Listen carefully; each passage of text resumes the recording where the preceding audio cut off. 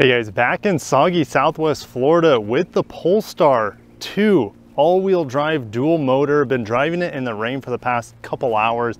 Can't wait to tell you all about this fully electric car from Polestar. If you guys been living under a rock, you might not know Polestar is an electric subsidiary of Geely, which also owns Volvo. So Polestar kind of spun off as its own electric brand from Volvo, and if you look at the vehicle, it does have Volvo undertones and overtones for that matter. The design, the interior is very Volvo-esque, and this vehicle is actually made in China, but later this year in 2022, the Polestar 3, which is a crossover, is going to be produced here in North America at the South Carolina Volvo plant. So that's pretty cool. Anyways, back to this vehicle. Coming around $52,000, it gives you a ton of performance. We have a 78 kilowatt hour battery. We have two motors, like I mentioned earlier, giving you a little over 400 horsepower and around 480 pound-feet of torque. This thing does 0 to 60 in the mid-4s. There's also performance package, which if you want the adaptive dampers, the Öhlins suspension, that'll only cost you an additional $5,000 or so over this model, which is completely unnecessary. There's also a front-wheel drive version of this car if you don't want or need all that performance or the all-wheel drive capability. It costs $3,500 less in this vehicle.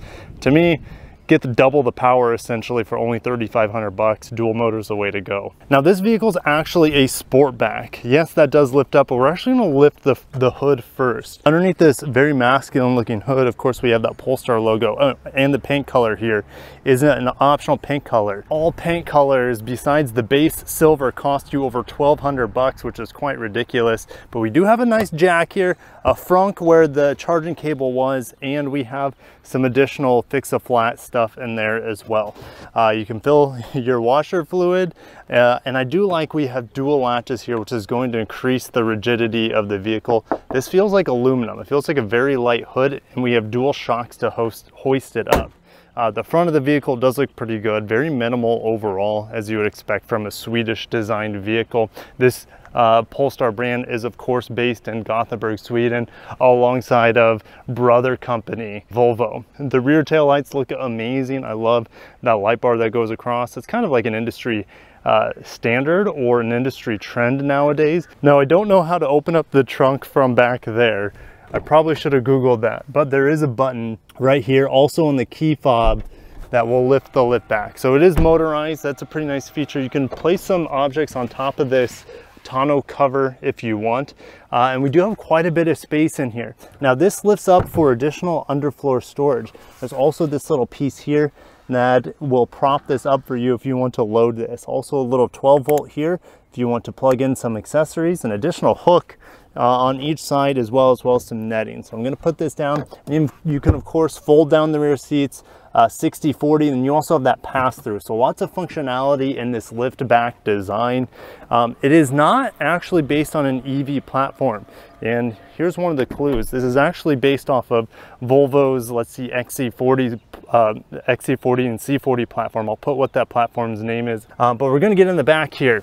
And one of the giveaways that this is not a fully electric platform is a huge drive shaft here.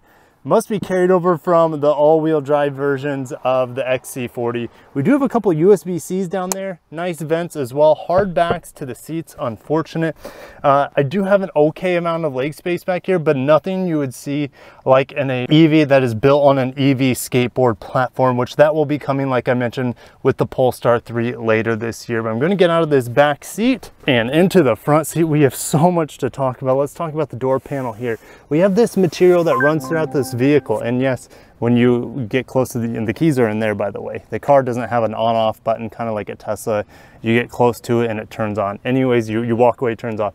Materials here are soft touch plastic, but it actually feels really good. It's not something that you typically see in Asian automakers that I typically cover on the channel.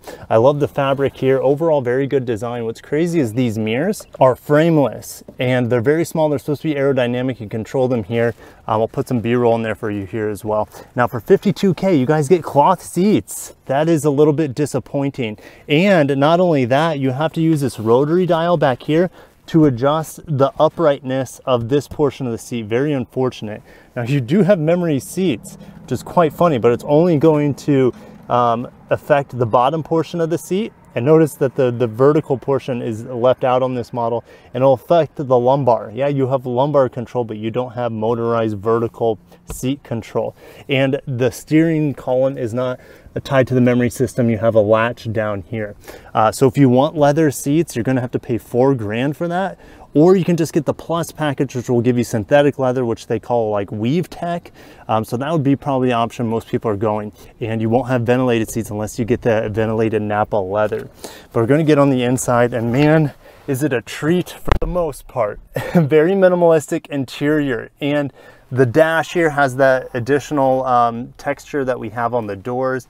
This plastic grid or prism-like material, we also have it in here, but if you get that Plus package with the synthetic leather, this gives you a nice wood trim. So that's the way I would be going. Cup holder is in a weird spot. Just have to throw this at you guys, because if you take your big Yeti with you or knockoff Target brand, it is kind of in a weird spot. The volume is in a weird spot. And if this isn't here, you can kind of rest your arm like this, use the volume knob, mess around here, but unfortunately it's yeah, it's just not the greatest setup here for functionality if you have a cup and the cup holder. Another cup holder back here. Now there is no panel roof. In fact, there's no sunroof in here. I do like the headliner material, but unfortunately you would have to get that Plus package, upgrade to a pano roof, as well as like a heated steering wheel. We don't have a heated steering wheel. And there's also a ton of missing safety features in here that you would have to get on the Pilot package. So these buttons do nothing, as well as these buttons on the steering wheel. And by the way, I really like this steering wheel. Feels great in my hands. Reminds me of a Volvo steering wheel, but unfortunately this glossy black just collects fingerprints, and half the buttons are not working because I don't have a lane tracing or steering assist for radar cruise control, meaning I don't have radar cruise control at all. I just have standard cruise control. I also don't have blind spot monitor. So check this out. Put it in reverse, and it's been raining all day. Luckily this cleared up, but I'll put some B-roll in there of the camera not working very well when it's raining because it collects a lot of raindrops. Now the side mirrors don't have blind spot monitor either, which is just nuts for a $52,000 car.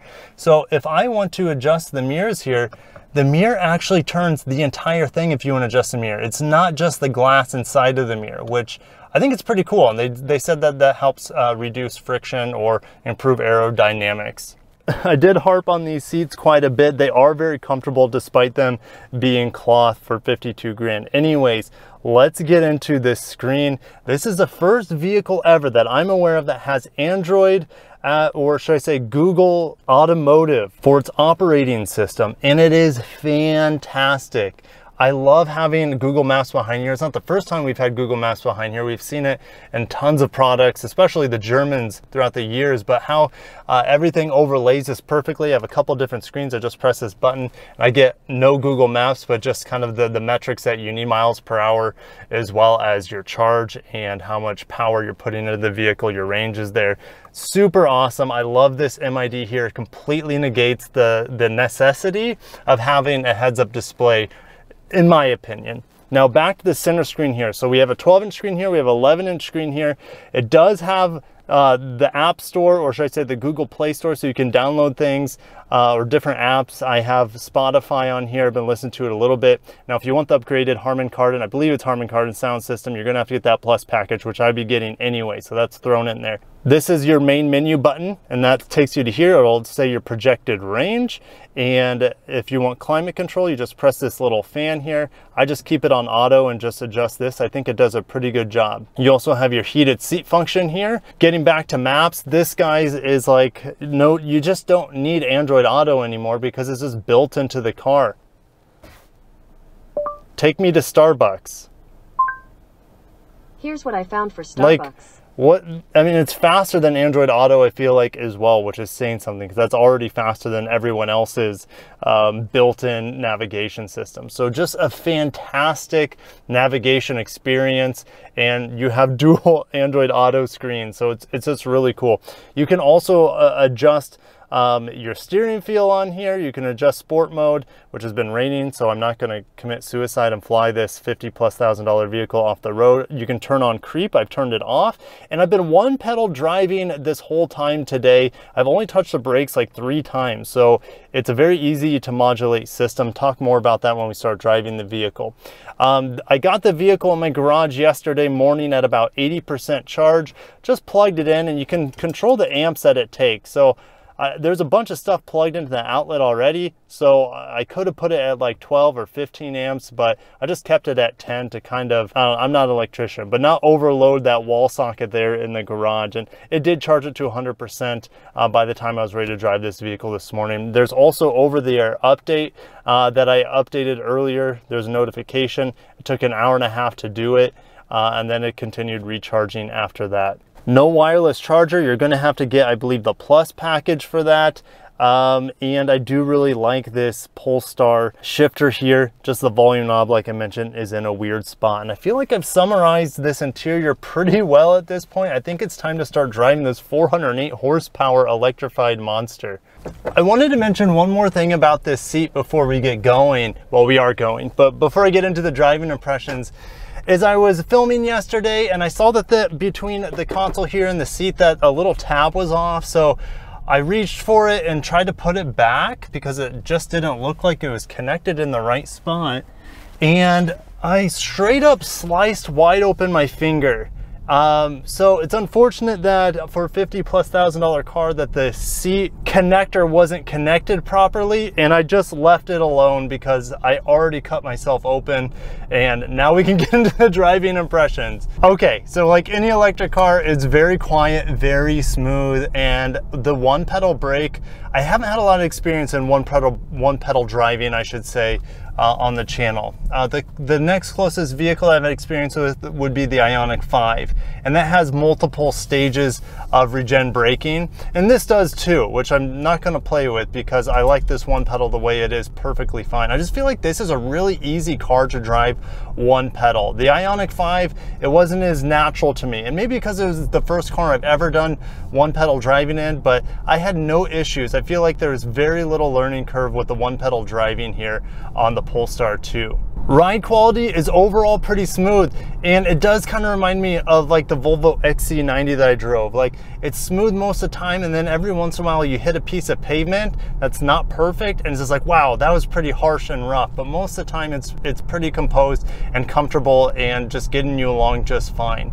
The throttle response, because I can't call it like the fuel response, so maybe the acceleration response in any electric vehicle that I've driven is fantastic. And in this vehicle, it is warp speed. And like, if you don't care about speed, yes, you could save $3,500 and you know, go for the front wheel drive model, but I feel like getting double the power for only $3,500 is like a no-brainer. And you get the functionality of all-wheel drive. So all-wheel drive is definitely the way to go here. Performance pack, in my opinion, is definitely not needed. It does give you some cool Brembo brakes, and it gives you, you know, the Öhlins suspension, which does seem pretty cool. And I do like the gold seat belts in it as well, but it's not a $5,000 upgrade in my opinion. Now you can adjust the steering as well as I let the pedal come to a brake here, and I'm not doing anything with my foot. So that was like the perfect brake modulation with me just pulling my foot off the gas pedal. You can adjust the steering feel, standard, light, and firm. I've had it on firm since the beginning, and I really, really enjoy it. So it's good to have that sort of customization here. Just gonna easily get in the throttle here. I'm like at 70% maybe, and yeah, I'm getting right back down because I went to 45 in an instant, and it's like, oh yeah, 30 miles per hour. That's the power of electric cars. But when I was accelerating there, I hit that sewer cover, and it's just like overly jarring. Remind me of the XC90, where it just surprises you every once in a while how harsh it can be under imperfect circumstances. Now, the standard sound system in here is super loud. It's not the greatest quality, whether you're listening on like FM or Spotify. Sirius typically sounds a little bit better than FM and Spotify, at least in a car, but I don't have a subscription to it in this vehicle. So it does get super loud, but most of you guys are going to be getting that Plus package with a synthetic leather, and that will give you more functionality in this vehicle and a better sound system, the pano roof, heated rear seats, etc.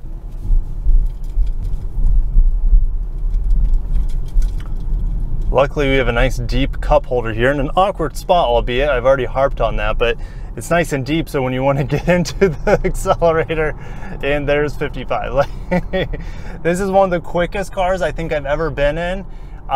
It makes me a little bit hot and sweaty in a good way, and makes me want to get into the climate control and play with the settings a little bit. But anyways, it is super quick, very responsive, and for the average person, it's almost going to be nauseating if you're not expecting it, because at any given time, hammer down, and it's just warp speed. And you don't, here's another thing, is it feels really balanced. You don't get a lot of pitch and dive going on in the vehicle. It doesn't feel like it's the front wheels are lifting. And when you're braking hard, I'm just going to turn here. When you're braking hard, while I'm letting the engine do it or the motors do it, there's not a whole lot of pitch and dive on the other way as well. So I feel like compared to the Ioniq 5, for example, and I'm just gonna like quickly merge here. That's a great thing about electric car. You can instantly merge into traffic. That was ridiculous. Anyways, like the Ioniq 5, it didn't seem as well balanced as this vehicle. It's definitely a softer ride overall, and it has a ton of power, not quite as much as this, but to the average person, they both feel like warp speed. But like that vehicle suspension just didn't feel like it kept up with the really powerful dual motor setup. Where the BZ4X from Toyota, not nearly as powerful as either of this car or the Ioniq 5 or like the Kia EV6, but it just felt more well-rounded than the Korean counterparts. This vehicle feels very Toyota-like in terms of quietness and in terms of balance as well.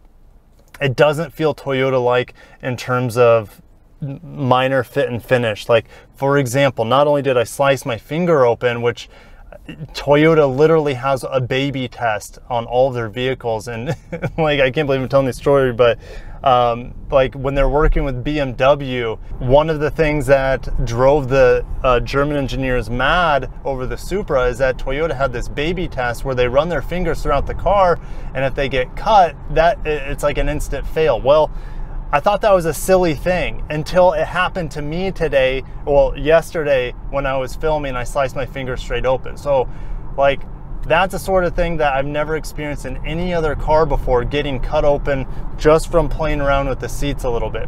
Also, what feels a little unfinished is the back seats, like the rails where the track of the track of the seat that goes forward and back. I was getting in and out of the vehicle, no shoes, and all of the tracks and nuts and bolts around the seats are completely exposed, which doesn't seem to be very accommodating to your passengers. It just seems kind of rough, and just kind of like this vehicle was slapped together and like it wasn't quite finished, because those things I've never seen exposed on any other car before, let alone one that cost $50,000+. So Polestar, you got the driving dynamics down, the braking, the interior design, exterior design, you got that down, you got the handling down, you got the powertrains down.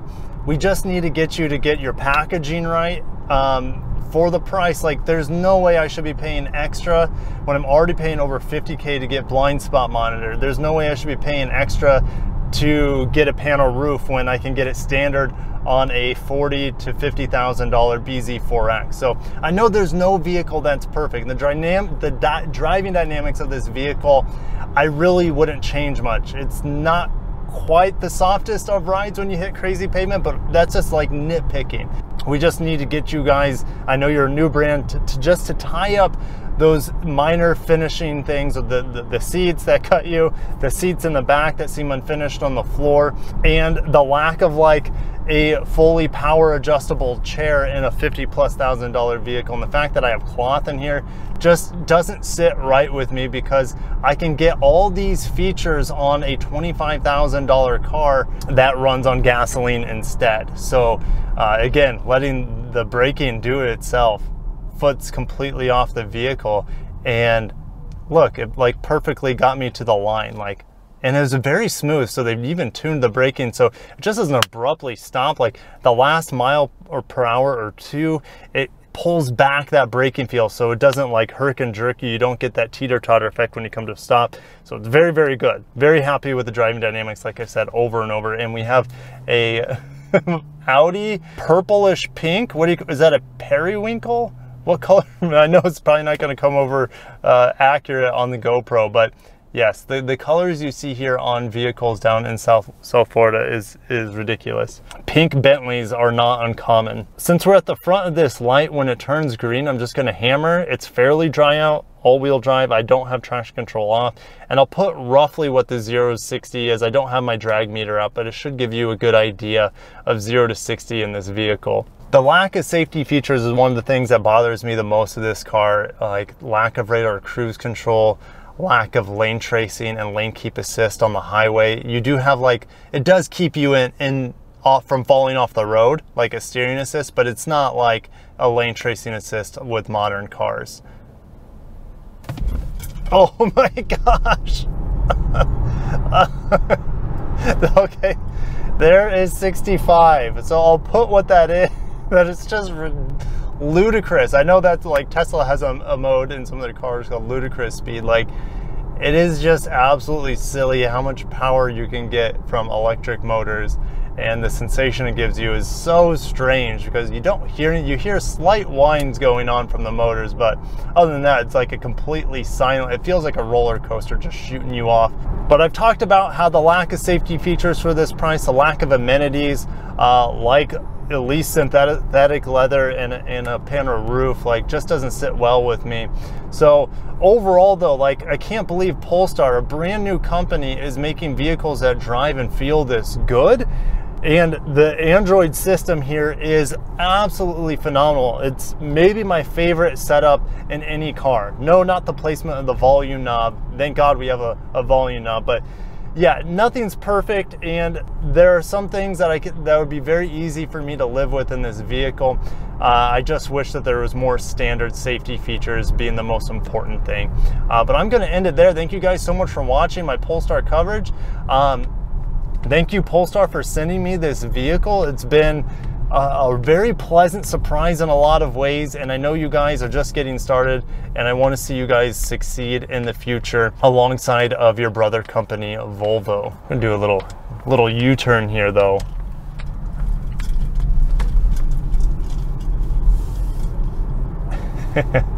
Such smooth and direct acceleration. But anyways, I'll see you guys in the comments below. If you enjoyed today's video, hit the like button, subscribe for more. Polestar, yeah, I do cover Polestar news quite often, so definitely stay tuned for more Polestar news coming this year, with the Polestar 3 running out of the South Carolina plant. First Polestar vehicle produced here in North America. Pretty exciting stuff. And I know a lot of you guys, just old school American people, would like to have your vehicles built here in America. And yes, we have that coming from Polestar. In the meantime though, this Polestar 2 is a really, really good car if you can live with its shortcomings. So I'm gonna end it there. Thank you so much for watching.